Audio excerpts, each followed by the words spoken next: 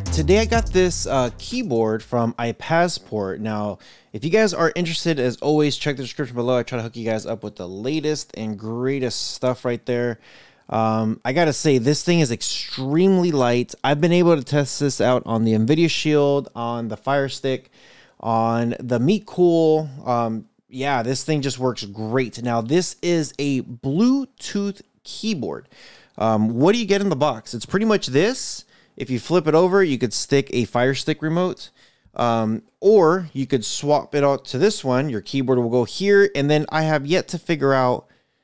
I tried in the NVidia Shield, but the NVidia Shield's too long, the old remote. Definitely not the new remote because it's triangular, but I have a feeling it's for the Google one. So yeah, you guys let me know in the comment section below.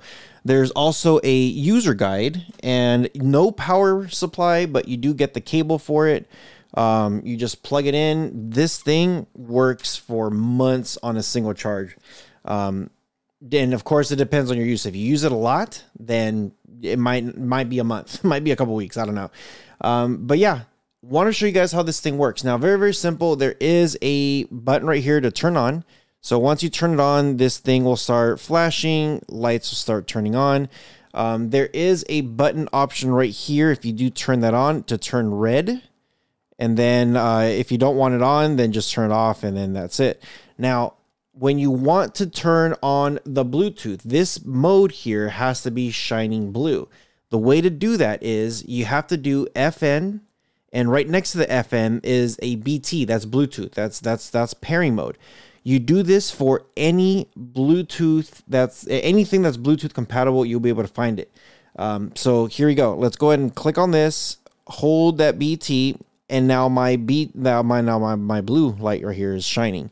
So, or it's blinking, I should say. So we're going to come to the capture device, and here is the Fire Stick. Going to go far right, click on that settings, come down and click on controllers and Bluetooth devices. Now go to other Bluetooth devices, select Bluetooth, and notice I'm still blinking here. Click on iPazzPort Bluetooth. Give it a few seconds, and this is the same step for the Shield or for any streaming device that has Bluetooth. Now, I'm just going to use this thing right here. Right here on the side where the numbers are, you're gonna see some numbers right here. That's where your up, down, left, right is. And also, there you have a home button here to click on, and it'll send you right back to the home.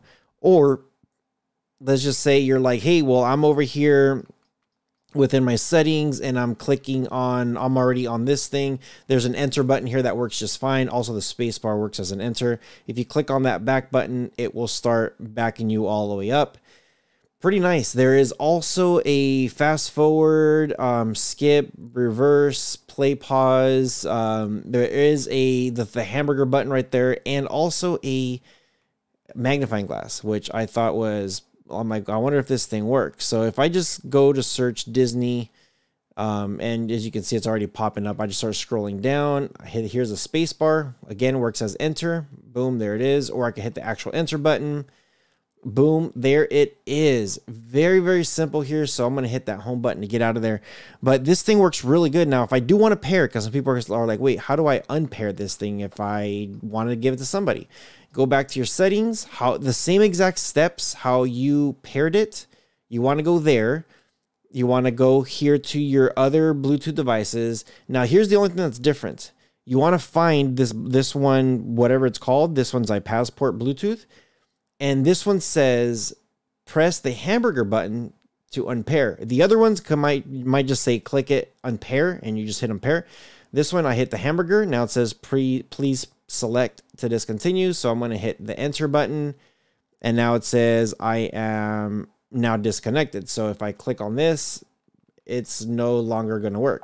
And there it goes. So all done. It disappeared and we're good. Let me know what you guys think about this one. This thing has been very, very nice. And I know you Fire Stick users constantly are looking for something. That's your option right there. That's the one that you're going to want to get. Let me know what you guys think. I have a couple of these things here so I can hook you guys up with. Let me know in the comment section below. As always, you guys take care of each other, and I'll see you guys in the next one. Take care, guys.